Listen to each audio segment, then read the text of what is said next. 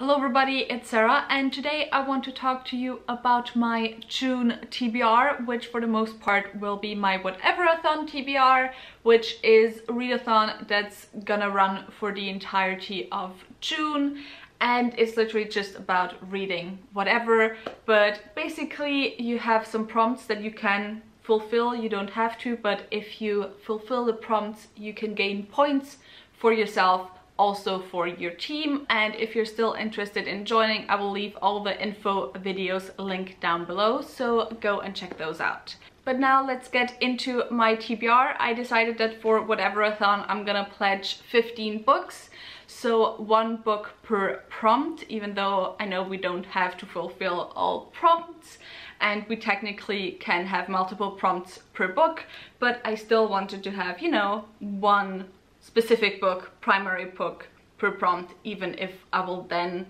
possibly put multiple prompts per book. I hope that makes sense. It probably only made sense if you know the rules of Whatever-a-Thon, but whatever. So yeah, I'm also obviously on team epic and high, so I guess, you know, I read mostly epic and high fantasy. It's like, obviously I'm on that team. But yeah, now let's go through the prompts and let me tell you which book I have for each prompt. So the first prompt is a cover that reminds you of a pride flag, and for that I chose A Dark Queen Rising by Ashok K. Banker. This is the second book in the Burnt Empire saga, which is a Mahabharata, I think that's what it's called. Anyway, it's inspired by one of the great Indian epics. Ashok K. Banker is also an Indian author.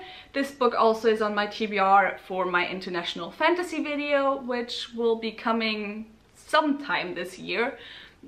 No promises made, but yeah. So this is kind of an epic fantasy retelling of one of the great Indian epics. There was a lot of epic.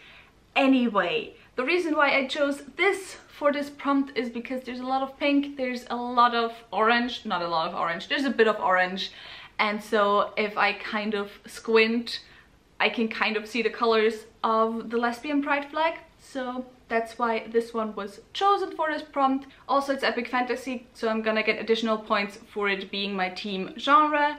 And the other 2 prompts that I could technically probably fulfill with this one as well is, I think, disability or mental health rep, because in the first book there was a blind character. I'm not sure if he's still in the second book though, or how much of a role he'll play, so I'll decide that once I finish the book if I'm gonna count it for that prompt. And it's also written by a BIPOC author, obviously, because it's by an Indian author. The second prompt is to reread a comfort read, and for that I have Skyward by Brandon Sanderson, which was the first book in his YA space opera series, the 3rd book where the new name, or not the new name, the title was just announced this week, and it's Cytonic, and I do not like the title. I like the working title Nowhere even more, but anyway, the 3rd book is coming out in November, and so I had intended to reread the first 2 books anyway, so that's a perfect chance to pick this up. This series, as I said, is a space opera series, and we follow Spencer, whose father used to be a fighter pilot. She lives on this planet where there's aliens constantly attacking the humans. Her father, as I said, used to be a fighter pilot, which is also why it's Spencer's dream to become one herself. However, in a very crucial battle, her father fled and was then branded as a coward, which is why the academy where all the fighter pilots go to be educated as fighter pilots won't accept Spencer, but Spencer won't give up. So yeah, that's what this book is about. Excited to give it a reread because it is one of my favorite Brandon Sandersons, and it's pretty much the only sci-fi that I really love of the few that I've read so far. Prompt number 3 is a 5-star prediction, and for that I actually do have another sci-fi, and that is A Memory Called Empire by R.K.D. Martin. I'm not quite sure what this is about, but it was described to me as a colonial linguist sci-fi, space opera, political sci-fi, and yeah, it was hyped to me a lot. And from what I've heard of it, and from, you know, the few quotes that I've heard of it, I believe that this is definitely going to be a 5-star prediction for me. Like, I cannot imagine this not becoming a 5-star for me. I'm almost 100% certain. Additional points that I could also get for this book is 100 points for LGBT rep, because I think there is sapphic rep, I'm pretty sure. I'm not sure if there's any other LGBT rep additionally. Then also other prompts I can use this for is, I believe, BIPOC author, although I'm not 100% sure on that.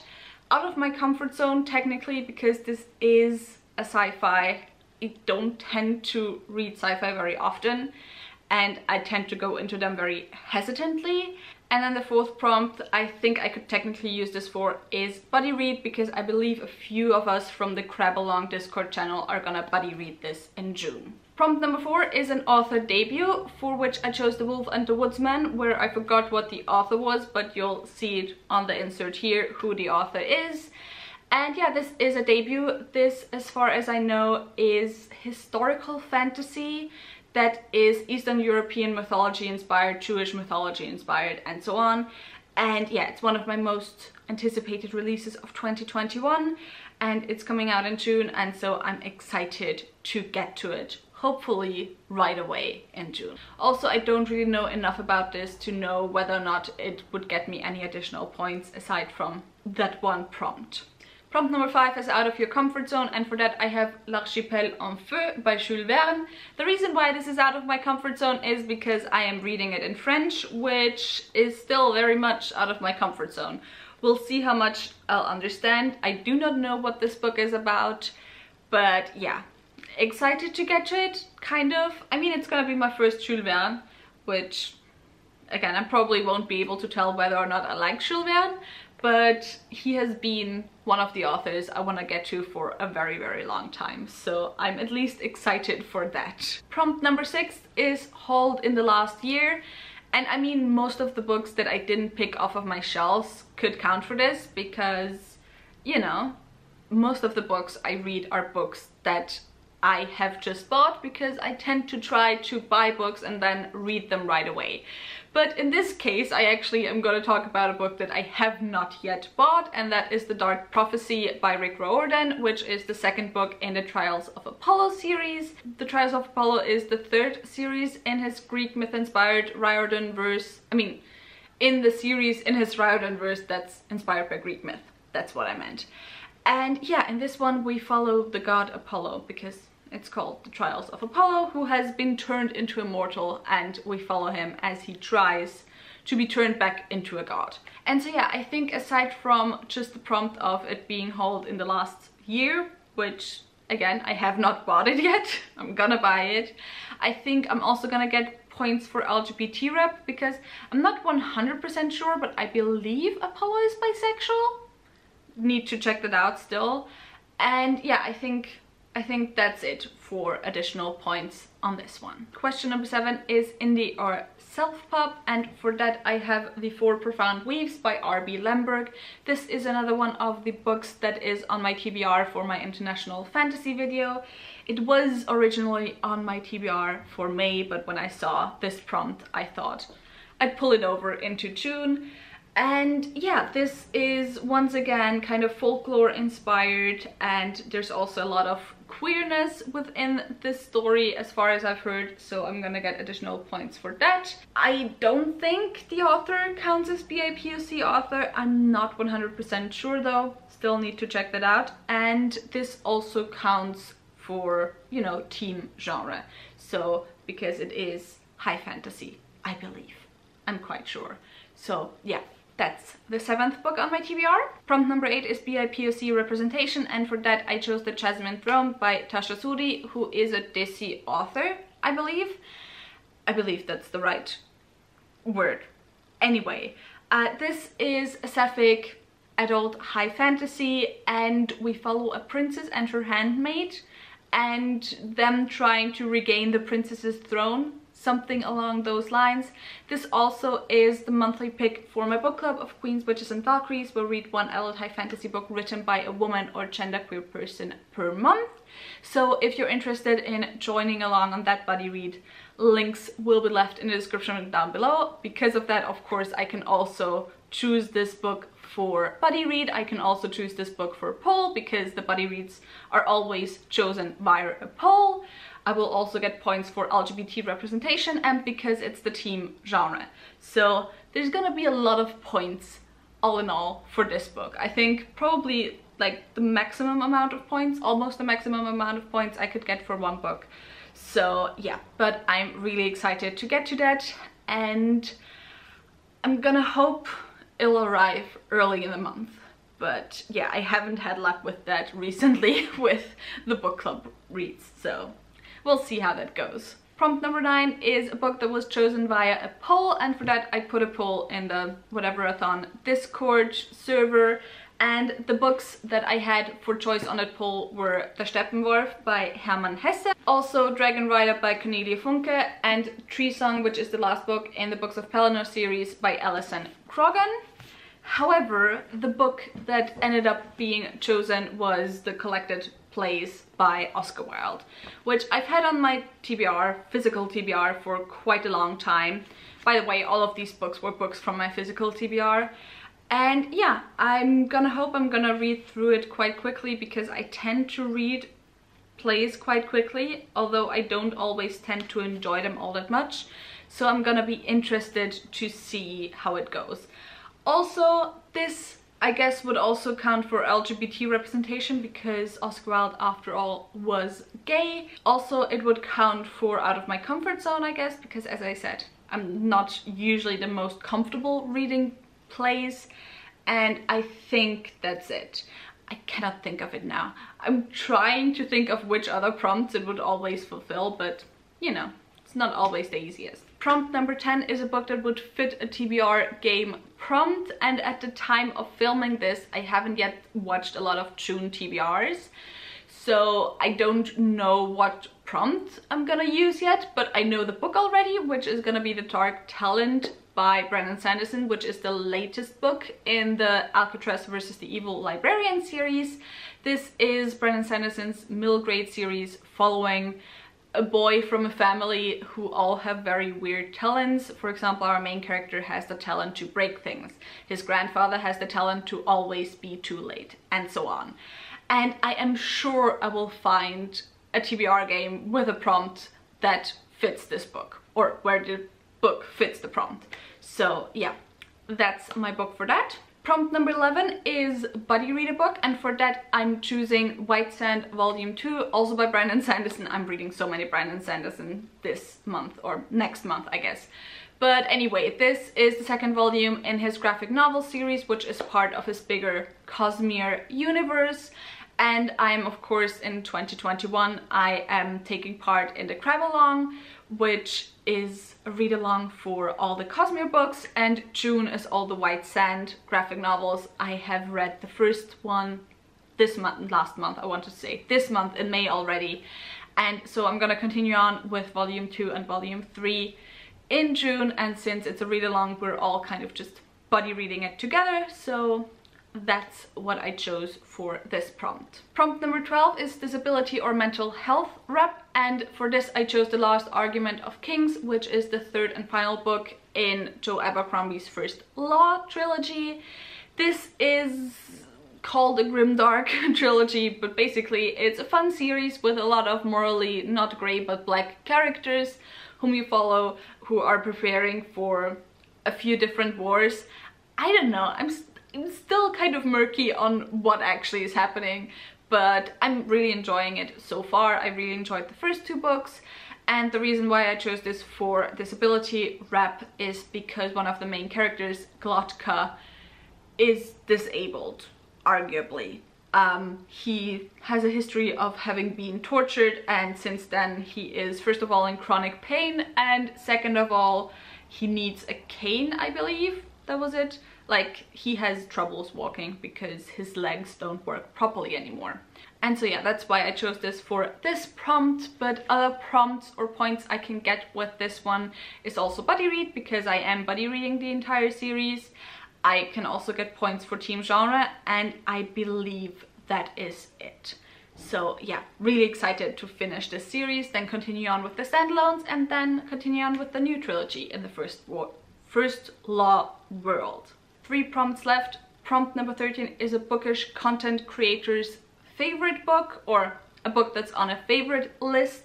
And for that, I didn't technically choose a book that's on a favorite list. I mean, I don't believe, but this content creator has told me that this book is a book that they loved a lot and that is a favorite, I believe. So that's why I'm going with this book, and the book is Daughter of the Empire by Jenny Wirtz and Raymond E. Feist.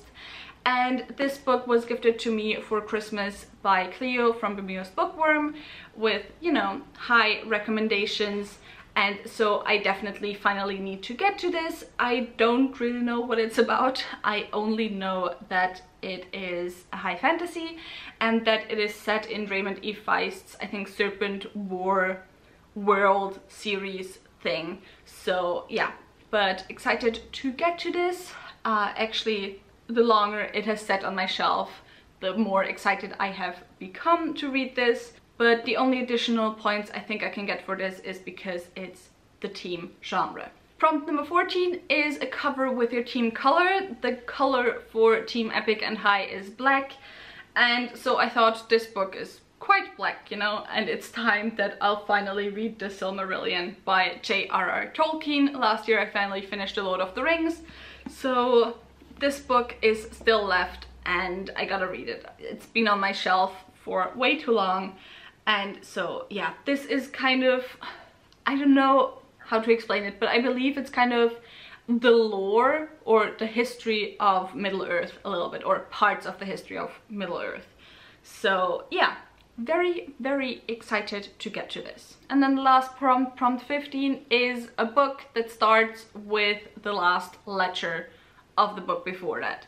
And since the book before that was The Silmarillion, it starts with an N, I decided A's and D's don't count, and I'm gonna read A Natural History of Dragons by, I believe the author's name is Marie Brennan, who is one of the authors of the author duo M.A. Carrick, who wrote one of my favorite books so far this year, which was The Mask of Mirrors.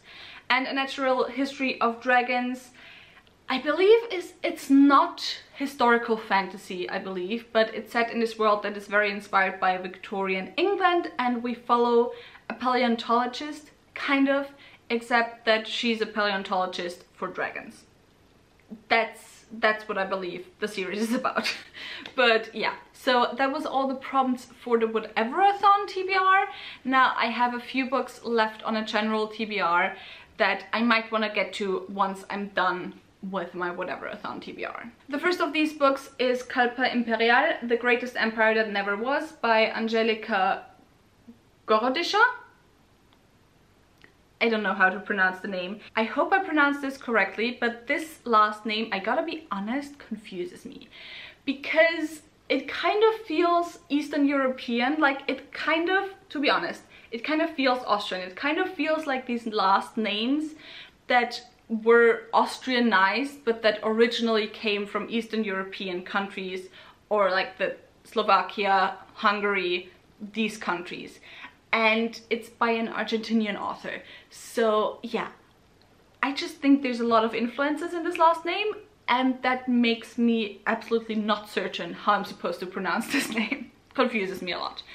But yeah, this is also on my TBR for my international fantasy video, although I believe it's not a full-length novel, but it's just a short story collection. It also was translated by Ursula K. Le Guin. And yeah, I'm very excited to get to this and hopefully can get to it in June. Then also, because I didn't get to it in May, I want to get to The Ambassador's Mission by Trude Canavan, which is the first book in the Traitor Spy trilogy, which is the sequel trilogy to the Black Magicians trilogy. And yeah, I can't really tell you what this is about because it is a sequel trilogy, but we follow some of the characters from the first trilogy, but also some of their children, I believe. And yeah, excited to get to this finally. Didn't find the time in May. It's just that simple. And since I tried to fit quite a few of my physical TBR onto my Whatever-a-Thon TBR, I'm not gonna pull any books from that TBR chart for this month. I'm also not gonna pull any books from my random TBR chart this month. However, I do want to pull something from my series TBR chart. So let's go for that. Ooh, it's an orange one today, not a yellow one. And this is the David Bard trilogy by S.A. Chakraborty. So I'm gonna continue on with, I think the second one is Kingdom of Copper. This is a kind of Eastern Asian inspired high fantasy, historical fantasy, portal fantasy. I don't know. It's like somewhere in there. And we follow a young woman who accidentally, what's it called? Summons a djinn and then gets taken to this magical city. And so yeah, excited to continue on with this trilogy. But yeah, that was it for a very long TBR video today. I hope you enjoyed it. If you did, maybe think about giving me a thumbs up and also maybe subscribing. As always, if you have any thoughts on the books that I talked about that I'm gonna plan on reading, leave those thoughts in the comments down below. Also, leave it in the comments down below if you're interested in buddy reading any of these books or joining any of the buddy reads. All the links to my social media are in the description box down below, so go and check those out. All the links to my book club, as I said, are also left in the description box down below, so go and check those out as well. And with all of that said, I hope I'll see you soon. Bye!